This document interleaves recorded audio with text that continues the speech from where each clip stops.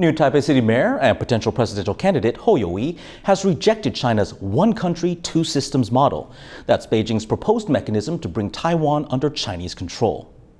习近平的9·2共识是一国两制，市长您认同吗？